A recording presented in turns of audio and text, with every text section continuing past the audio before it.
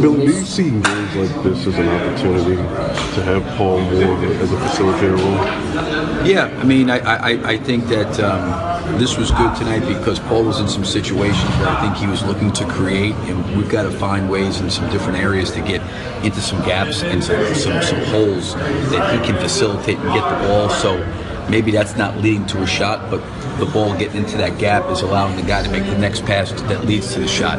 I thought we got hurt a little bit in the third quarter with that, where they were really being aggressive with ball, and he needed to facilitate to the middle of the floor. We probably needed to do a better job of facilitating, some more catches in that area before, so that we could get it to the backside. Philly, they started 0 for 7 from 3, and then I think they went 6 of 9 after that. Were they getting the same looks and they're just going down, or were they getting better looks? Well, I think what ended up happening was our turnovers and a couple transitions of not getting back allowed them to get out and I think get some of those quicker threes.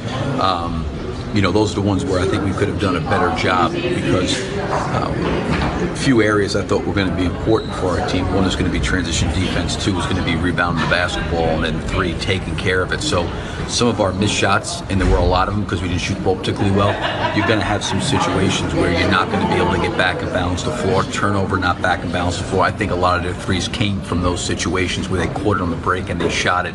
And listen, those are hard shots when you're on the floor full speed and you're catching and shooting like that. So you got to give them credit for making the shots, in that time frame of the game there, especially to get back when they were down 11, and then certainly most of the third quarter.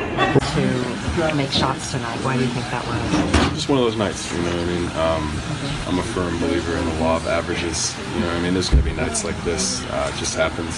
Some nights some nights you do shoot 35%, some nights you shoot 60. Just how it goes. How difficult was it just not knowing what position you were going to play, who was going to be beside you? There were a lot of different lineups tonight. Yeah, a lot of different lineups, but luckily, we drill a lot of different stuff, so I felt like we were prepared in terms of the X's and O's. And like you said, shots just didn't fall for us tonight. Just wasn't our night.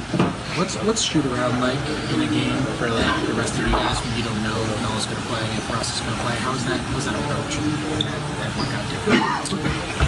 You have an idea of, it's out there that, hey, maybe they will, maybe they won't. So, it just takes a little extra focus, knowing multiple positions, being ready for whatever scenario comes up.